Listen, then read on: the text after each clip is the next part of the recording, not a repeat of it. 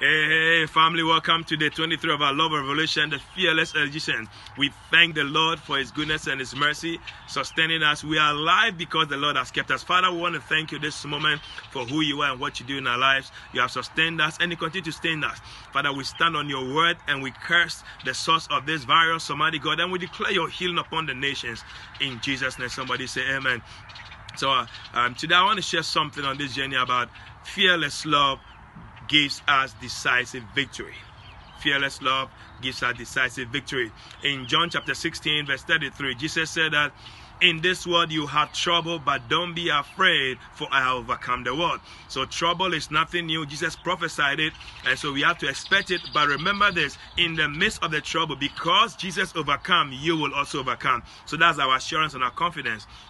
In Romans chapter 8 verse 35, right down to the end of that passage, Paul was talking about the love of God. He asked this rhetorical question, see that what can separate us from the love of God? And the obvious answer is nothing can separate us from the love of God. Then he goes and says that shall famine, shall drought, shall the threat of death, and I want to throw in, shall even the threat of this virus separate us? He said that every day we are led as sheep to the slaughter, but he says yet in all these trials and afflictions we have been made more than a conqueror. So I want somebody to understand that God has made you more than a conqueror, that whatever you're experiencing will never kill you. God will give you a victory over it. Now the word more than a conqueror, when you open it up, it simply means that God will give you a decisive victory.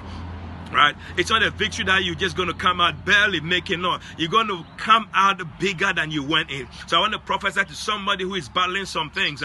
You are confused and then you don't even know what's going to happen. You are going through something. I mean, this virus is just something else. I mean, you had a challenge before the virus, but I want to prophesy to you that no matter how long you've dealt with it, if you can hold on to the love that God has for you and have the confidence that because you overcome, you overcome, God says He's going to give you a decisive victory. I want to challenge the church in these times that no matter what we're experiencing, God is going to give us decisive victory.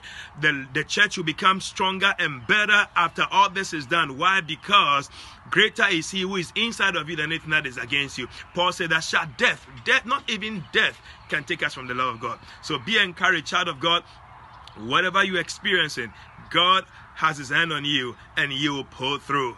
He's not going to swallow you. You're going to come out strong. What's your action plan? Now, no matter what you're experiencing, you can be in the eye of the storm. But remember this, if you can focus on His fearless love that He has for you, that His promise that He's not going to leave you, then remember this, you're going to come out and you're going to come out with a story.